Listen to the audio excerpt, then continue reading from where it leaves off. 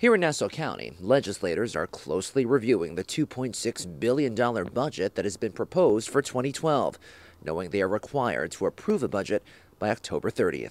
It's a very simple problem that's placed in front of the legislature, and we just have to have the political will to endorse it and do the cuts that have to be cut. Presiding Officer Peter Schmidt tells FiOS1 News the Republican majority in the legislature already has enough votes to pass the budget that has been submitted by County Executive Ed Mangano.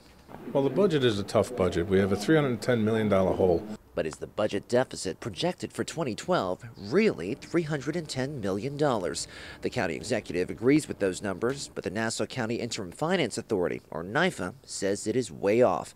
The state board, which took over the county's finances back in January, says Mangano's proposed budget for next year is $283 million in the red.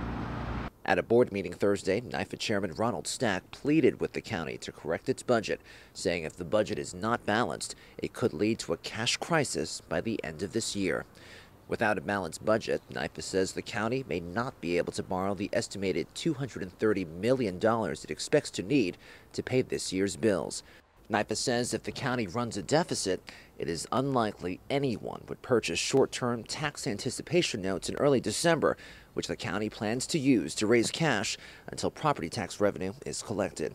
I think they need to just go back to the table and definitely get the budget balanced. Taxpayers like Jennifer Norman of Hempstead say if the budget is not balanced, she does not want the legislature to waste time even considering it. So they have to use this time between now and October 30th wisely. Absolutely. Absolutely. Use it wisely. In a statement, Tim Sullivan, Nassau County's Deputy County Executive for Finance, called the situation confusing. He also says, quote, if they are asking for a tax increase, they ought to just come out and say so. NIFA must offer suggestions rather than only criticism and join with the county in solving Nassau's fiscal crisis. Reporting from Mineola, Ron Lee, FiOS1 News.